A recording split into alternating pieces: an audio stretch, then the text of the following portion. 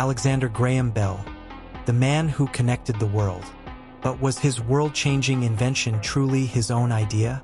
In the 1870s, many inventors were racing to figure out how to transmit human speech electrically, not just coded signals. Bell was a leading contender, but he wasn't alone. Bell's primary rival was Elisha Gray, an established inventor.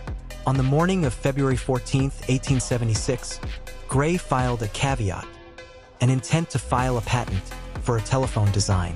Crucially, Bell's attorney arrived at the patent office hours earlier that same day, filing a full patent application for his own design.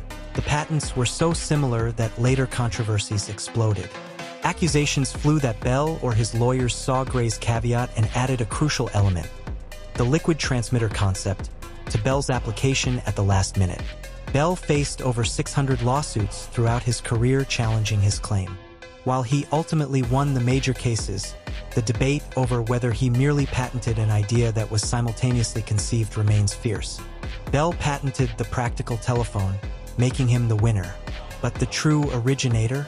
That story is still debated. Follow for more historical rivalries.